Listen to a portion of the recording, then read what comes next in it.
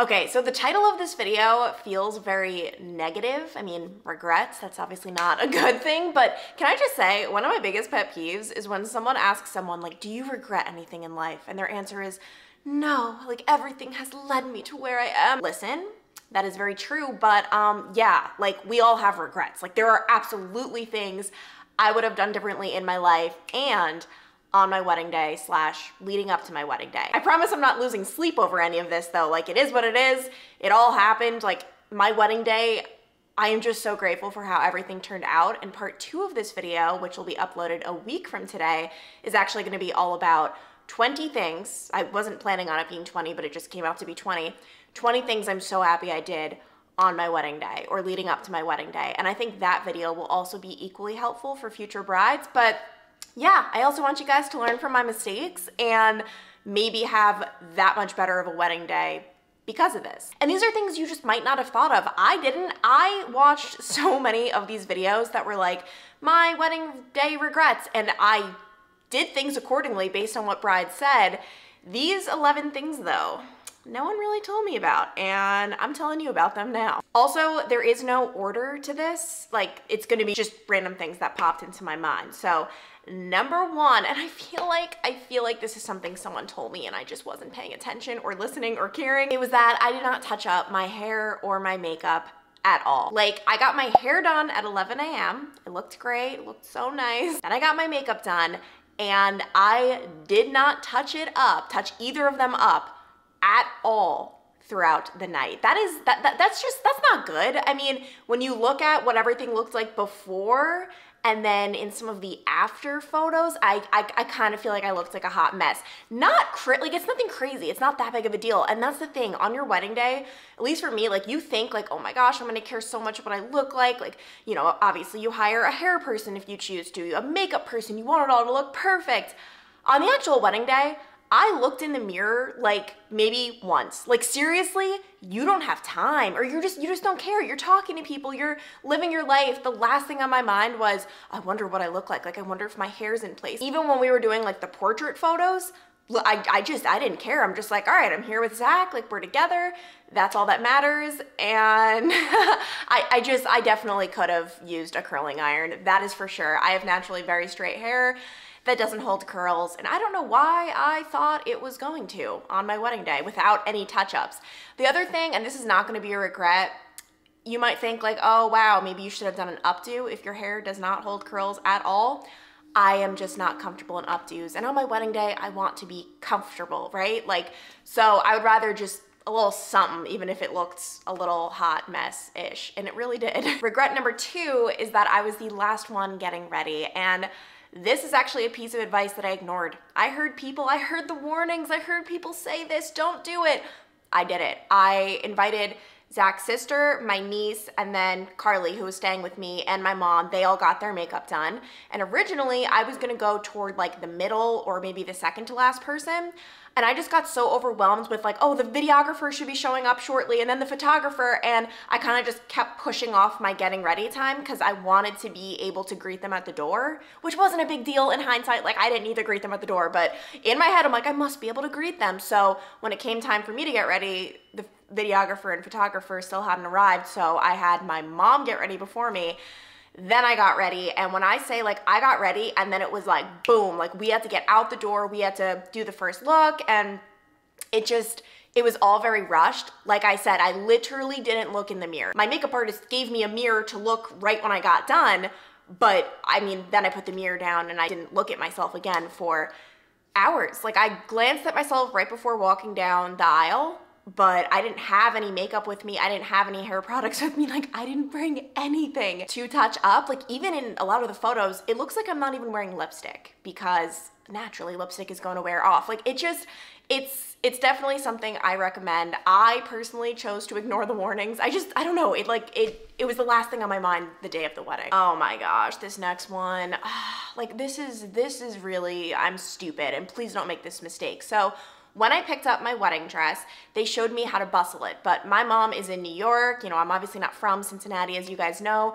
I didn't have anyone with me to pick up my wedding dress, so I had to remember all of this by myself. There were gold pins in my dress to kind of just like bustle up the, the train without actually bustling it. Because if you bustle the dress, it's gonna be a whole mess to get it unbustled. So they just put these gold pins in, and then it was my duty, my responsibility, which I didn't even know this, but in hindsight, it just makes a lot of sense. Like, no one said this to me, but I should have known, to undo the pins for all of my photos so you could see the full dress. Like, I'll insert photos of what the full dress looks like. But I did not know this, and first of all of our photos, like all of the photos of me and Zach, are with my dress bustled, essentially. And it just doesn't look as pretty, like, because obviously, like, just with the train, and my train wasn't huge or anything, it wasn't super long, but it just looks super pretty. And I didn't know about this. Flash forward to, we are all about to walk down the aisle, because for us, we didn't have wedding parties, so we had Zach's mom walk him down the aisle, then we had my brother walk my mom down the aisle, Zach's grandmother walked down the aisle with our officiant Tim, who's Zach's uncle, Zach's dad and his mom, and then of course our flower girl and ring bearer, which was so cute. I didn't get to see it in the moment, but I got to see pictures after, which I loved. And then everyone had walked down the aisle. They closed the doors because they were about to open them for me to walk down the aisle. And then all of a sudden someone says, wait, what are these gold pins in your dress? Like, my day of coordinator. And I'm like, wait, what? I look back, all of the pins are in my dress. Zach had later told me he saw them when we were taking photos and he just thought it was part of the look. Like, I can assure you it was not. And so they are racing to take these pins out. There were like a lot of them, and I am supposed to be walking down the aisle. So there was just so much anxiety of, oh my gosh, like the song was about to end. Like, imagine how awkward that would be. Like, I'm walking down and then the song ends. Like, it was, you know, for a certain length of time, and they're racing, and I could tell they were stressed, and that was making me stressed. And Zach had been standing up there because there was like a delay, and he was like, what the heck? Like, if she was gonna back out, you know, she should have told me this morning. I mean, that was a joke, obviously. He didn't think I was gonna back out, but like, it was a delay. Finally, they got all the gold pins out, and then I walked down the aisle with the train, which I forgot even existed. So that's a regret because, one, I was so stressed leading up to walking down the aisle. I also had the stress of having to tell my dad to slow down because that man was trying to like drag me down the aisle, but I couldn't tell him to slow down because people would have heard me. Like, how awkward would that be if I'm walking down the aisle and you hear me being like, slow down?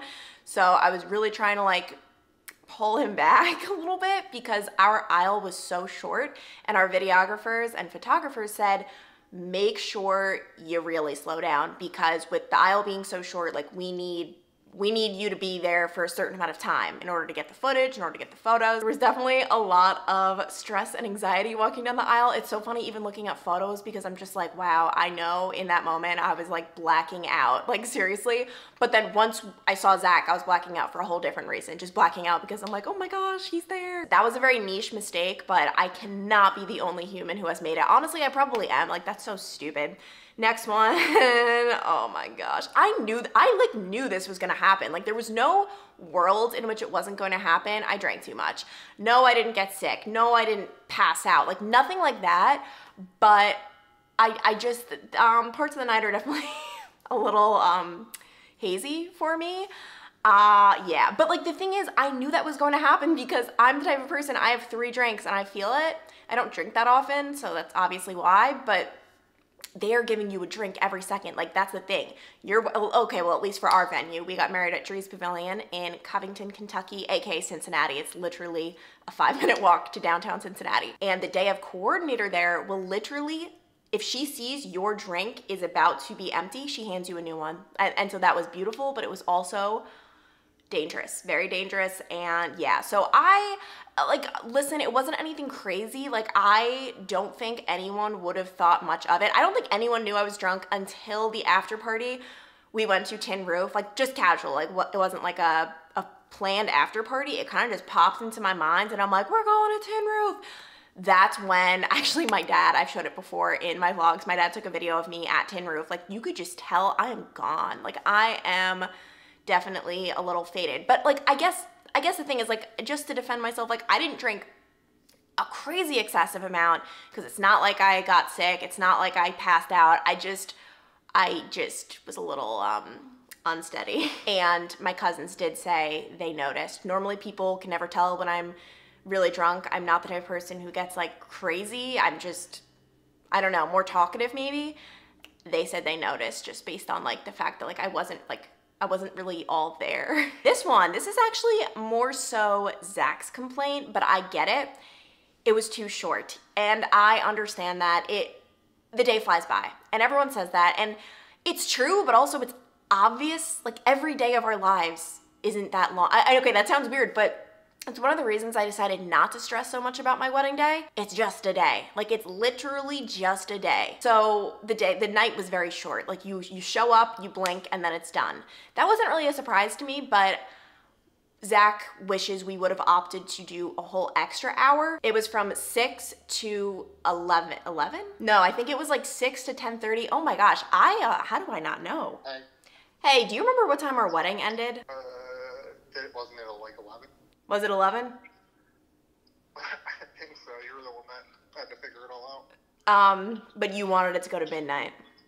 I think so. Okay, cool. I'm filming a video about wedding regrets, and I know that was one of yours. Yeah, it was, but then, I mean, I think I ended up being happy that we just went out, so. So it's not a regret? 50-50. It could go either way. Yeah, coin flip. Changes. On the day. Yeah, I was gonna say changes by the day. some days you've woken up and you've been okay with it. Yeah, one of those. Nice. If you think of any other regrets, let me know. I'm filming the video right now. Yeah, gotcha. Sounds good. Okay.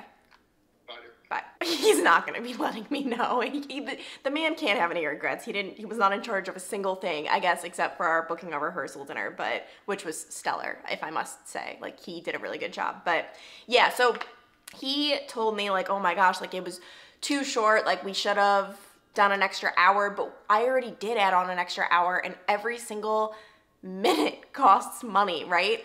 And I know, like, you know, what you might say is like, oh, but that's worth it, right? Like, just add that extra hour, do, you know, the extra $1,000, however much it is. I don't know.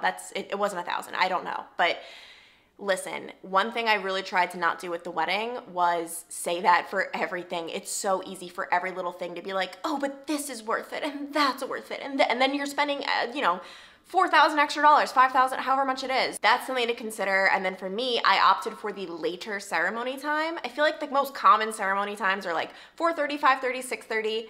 I don't really hear of many 7:30s, but 6:30 I feel like is like a late ceremony. And the reason for that is I wanted us to be able to experience the beautiful view of downtown Cincinnati at night. In the summer months, you guys know the sun sets so late. Like here in Cincy, it's been setting at like 9 p.m. And if we started at 5:30 and then ended at 10:30, we would only get about an hour of that beautiful downtown Cincinnati view. I mean, obviously you still have the beautiful view when it's light outside, but I just love the lights and everything. And we got the surprise with the fireworks because it was 4th of July weekend / Taylor Swift was in town. So I think we got both sets of fireworks because she had fireworks at her show and it was right across the river. So that was amazing. And so I don't regret it because I really, really think that the beautiful view at night lit up, like that was one of the most magical parts of the wedding. Like everyone was gravitating outside, taking photos. Like, I don't know. For me, that's not a regret, but something to consider. Ooh, this one, yeah, okay. I actually wish we broke tradition.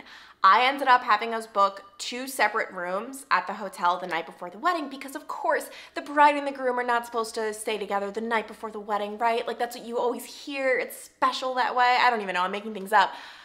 No, I kind of wish we did. Like I ended up going up to my hotel room alone. All I wanted to be was with Zach. Like that's the only person I wanted to be with, obviously, especially because during the night before the wedding, the rehearsal dinner, and then the actual wedding, I wasn't even with Zach a lot because, I mean, obviously we had so many people in town and people we never get to see. Like we almost like divided and conquered, honestly. Like he'd be with these people, I'd be with those people. So I didn't get to see him a lot. It would have been really special to be able to like, you know, fall asleep next to him the night before the wedding. But in my mind, I'm like, oh no, like that would be crazy. Like tradition says this. And it just, I really, really, really wish I had actually just booked the one hotel, not to mention it would have been a lot less expensive.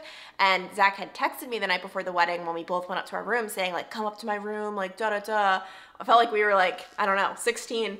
But I literally in my head was like, I am not wasting this hotel room. We booked this, we're paying a certain amount of money, like I am not letting this room go to waste. So I refused to go to his room and I just fell asleep alone. Like, it was nice to just be alone and decompress, but I don't know. If I were to do it over again, I honestly would have just stayed with Zach. I know that's like crazy, breaking tradition, this and that. I really would have preferred it. My next regret is that I feel like we didn't get to really soak it all in the next morning. I feel like we got up and then, well, one of the things was a lot of my family was in town and they were watching an Irish match. My family's from Ireland and there was an Irish match on. So we woke up in this beautiful room. Like, it had the most amazing, first of all, setup. Like, I barely got to see this room because this is the one Zach stayed in the night before the wedding.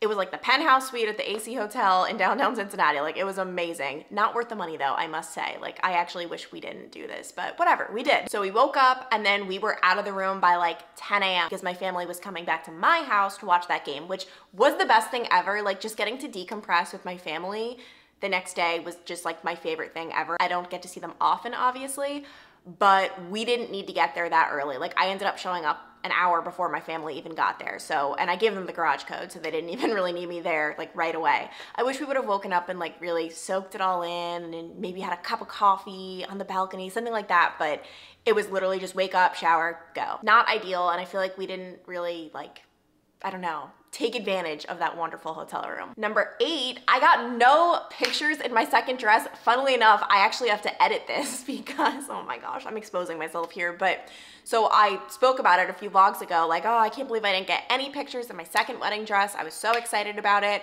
And this was one that I really mostly just got to wear to the bars after. Like, I didn't want to show up to the bars in a ball gown, like absolutely not. So my photographers had already left by the time I changed into it, and I really wasn't snapping any photos like myself. I didn't even have my phone on me. But just a few days ago, my friend Gaby sent me a photo we took, I guess, at the very end, like right before leaving. You can tell I am like faded in this picture. Oh, I'm not gonna lie. I look rough, but I did get at least one photo in my second dress. And the bad part is, like, I really don't remember taking this photo, and that's not good. But yeah, I guess maybe I would have changed into my second dress sooner.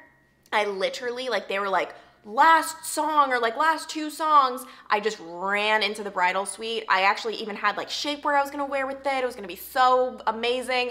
Didn't even change into the shapewear, like literally just like threw this on, and then we left for the bars. So yeah, I guess I don't know, I was having so much fun at my wedding, I wasn't even thinking of changing out of my first wedding dress. But I guess I should have had more of like a plan. My next regret has actually kind of changed, but I do want to say this just for people like to keep this in mind.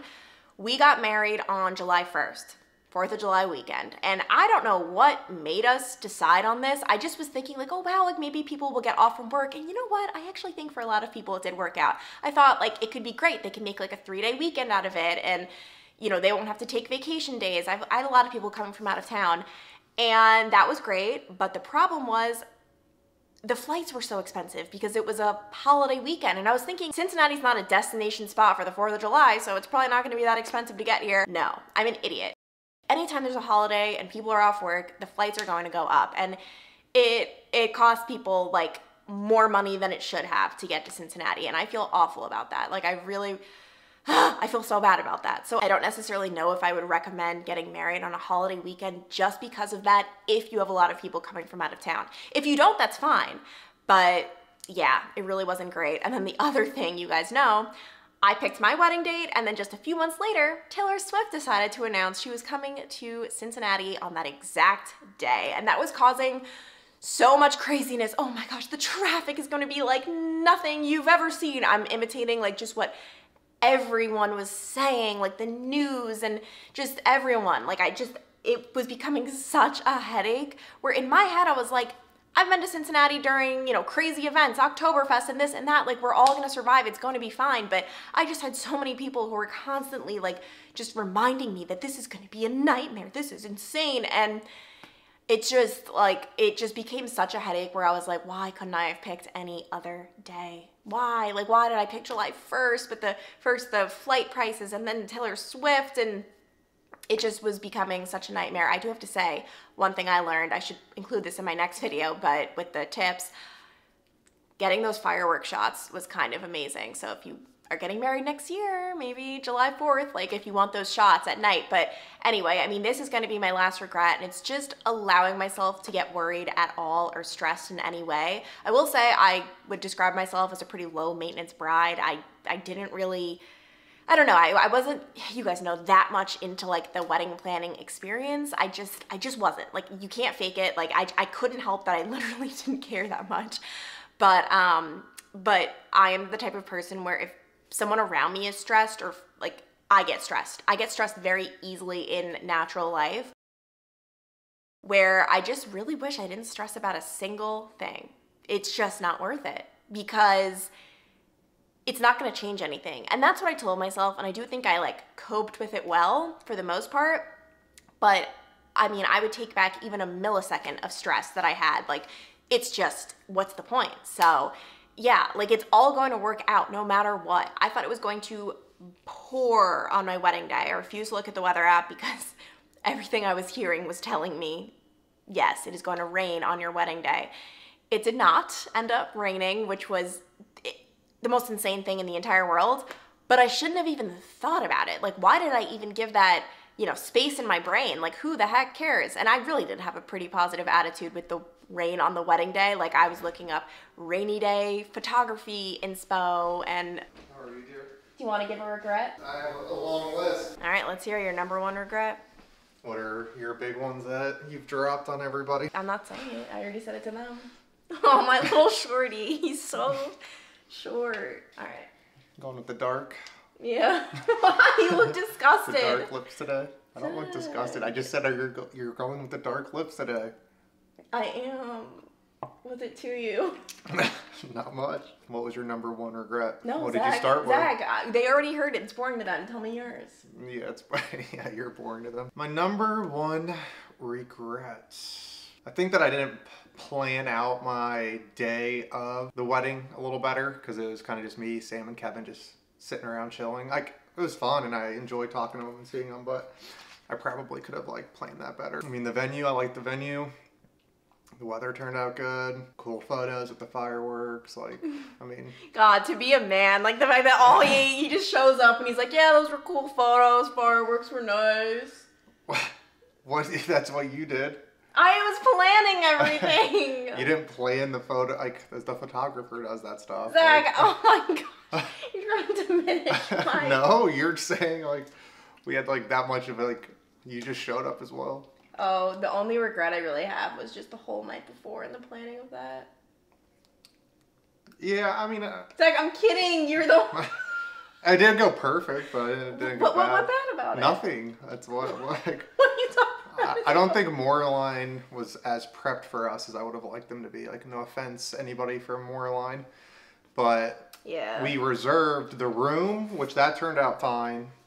It was only for a small group of people, about 20. So that was fine, but we had the outside portion reserved, but like they didn't block it off or have a sign that said reserved, so people would just walk up. And I'm not blaming the people, because if I was walking around for Taylor Swift or the Reds and I saw a bar that was outside and I wanted to get a drink, I would also walk up and get it. Like, it would make sense to like stop there.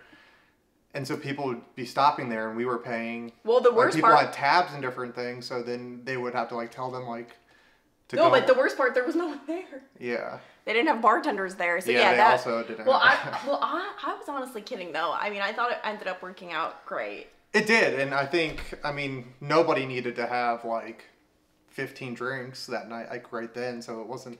My the end of problem the was world, I but- was parched. I wasn't drinking the night before. I just needed water, and there was just no one there, so that was my problem. Yeah, I'd give them like a B+ for the dinner part, and probably like a C+ for the like their organized part of the outside. But it was all, again, I wouldn't change the location or anything, because it was just easy. The hotel was right there. I did say one of my regrets was just not sleeping in the same room the night before. Zach, don't even. I wonder who brought that up. Me, as I was texting you that night, like, just that is like a funny like story. Like, I was just texting her, like, just come to the room, like, why are we sleeping apart? I'm like, nope. Yeah, I mean, I really don't have that, like, a long list of regrets. No, not at all. I'm about to do my part 2 of things I'm really happy we did. The Uh-oh. opposite of regrets. Probably good. It's not just trying to, you're not, I know you're not being negative, but obviously just the positive twist. I'm just the negative. This is what went wrong. No, but you learn from regrets, you know? You learn from your mistakes. And like I said, this is more so me trying to help people, not me like being like, I can't believe like I didn't get a, what did I have? Second wedding dress picture, or like, you know, it's nothing crazy. But yes, be sure to stick around for part 2. I'm gonna post that a week from today. And then I also have in my description box a playlist of wedding content for any of you guys who are currently planning a wedding or maybe need a little help, need a little guidance. I pretty much just like recorded the whole process of me planning my own wedding from start to finish, looking at venues and just all of it. So yeah, I love you guys so much, and I'll see ya in the next video with a vlog. And then after that will be part 2 for this video. Bye.